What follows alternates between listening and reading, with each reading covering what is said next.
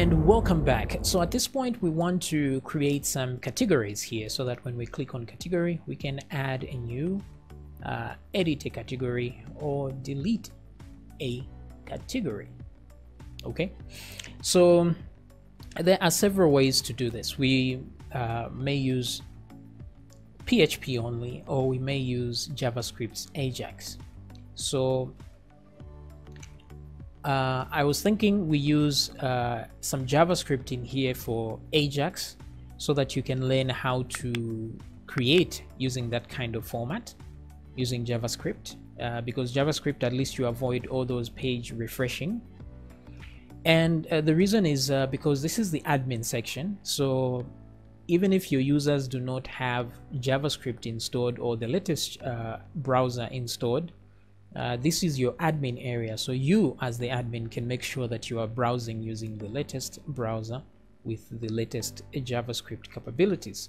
So we can take advantage of that and use that in the admin section only, and we can leave the PHP for the front end where we are not sure what kind of devices people will have.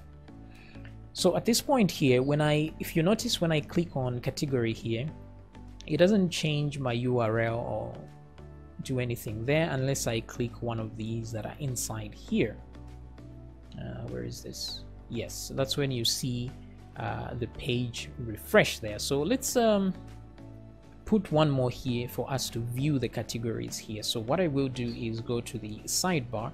So I have loaded my folders here with the index page there but let's go to views, eShop admin, and then in there let's look at our sidebar. So where we go to where categories are here, and that's categories there. Okay, so it seems once we click here, we don't get a reaction because JavaScript takes over here. But when we click on these, we do get one reaction here. So we could try and listen for this, but I think it's just in the interest of keeping things simple. Let me just put one item here that says view categories or something of that sort, right? Then let's remove all this. It's just admin categories. That's it. So let's come back here and refresh. So categories, view categories, and we are there. So if you remember very well, what we said in the beginning with our router is that the first name is the controller and the second one is the method. So let's see how this is going to interpret to these categories here. So in order to create a new page, always we go to our controllers. So inside here we create a controller for it. So let me just copy the admin controller because it's the closest to what we need, and then I will right click on controllers, create new file, and paste this admin one here. Oh, actually, sorry, my bad. We don't actually need a new file. We already have the admin controller here because the only thing that is changing, whenever we click here, we're still in the admin area. So it's still in the admin controller. So the only thing that's changing is the method itself. So in the interest of keeping to that system, let's add a new method here to cater for that. So our main method is index for when somebody doesn't provide the second parameter, but this second one is categories, like so. Okay, so once we hit categories there, we'll pass through this controller right there, and at this point I will leave everything as it is, except instead of loading the admin index page, I will load the categories. Or is that categories page? Now that page does not exist, so what we shall do is create it. So if I go here, I will probably get an error at this point, or empty there because the file does not exist. We should put a 404 there to tell us when something does not exist. We will do that eventually, but at this point what we want to do is go to Actually, I can do that rather quickly here just to keep things consistent. So let's go to core and let's go to the, because the controller is the one that has the load view right there. So if the file isn't found, we can do an else statement and we can load the 404 instead. So let me copy this, include, and app views, that's theme is fine, and let's just remove this part and just code it directly as the 404.php. Now we have to make sure that the 404 page actually exists, not inside admin, but in our normal blog. Where is that? We do have a 404, and there it is. So this is our 404, but instead we don't want to, we just need this content on the body here, container, this, because we have everything else here as part of our header and footer. So what I will do is go to the index.php page like this. Okay, so that's the content there, and then I will simply copy our header and let's create a 404 right here. Let me right click on eShop and new file. Let's save it as 404.php. So in here I will paste that header and I will paste the footer as well so that we maintain what we need. So here I'll just say 404 so we can see that it's the 404 page, and let me just refresh.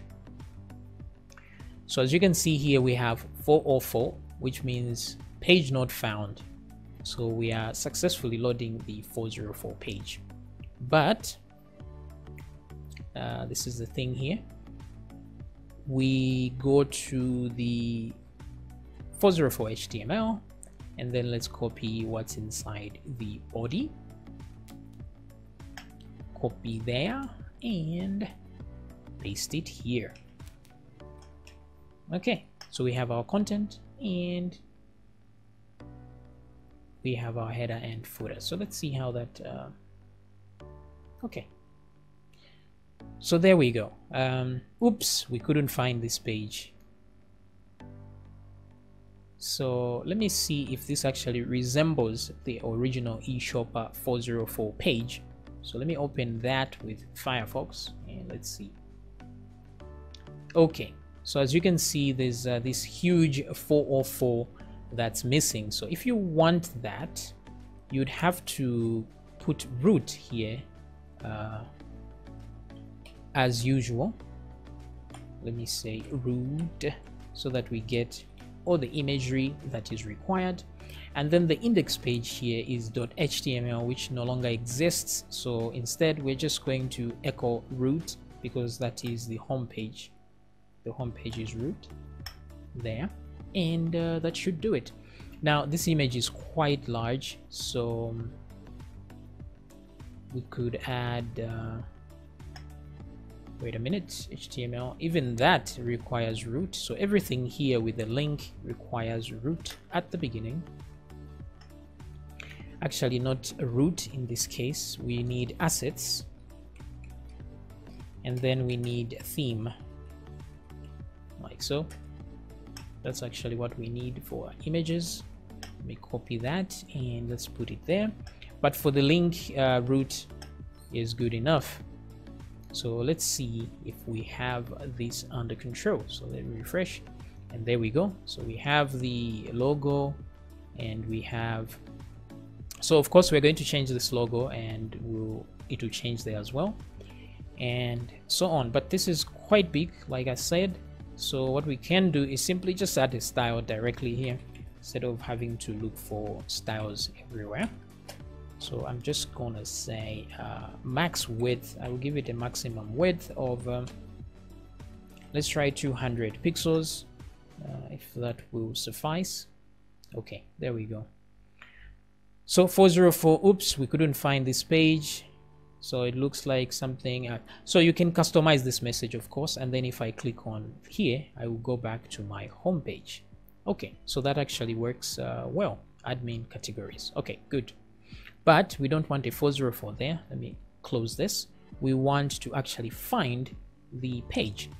So let me come back here to the admin folder inside views eShop, and then I will go to create a new page right in the admin. Or this, let me close what I don't need. So admin, right click, new file, and let's save this file.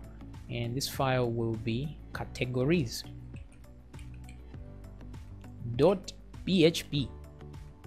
Save. Now the same way we have if I go to the index.php, we have the header and the sidebar. We have to maintain this, so let's put that as well in our categories, and then let's do the same for the footer, like so. Okay, bam. So let me come back here and let's refresh. Now we should have a page. Okay, very good. Everything is in here. So the content is right here, but there's some CSS that's already there for our content.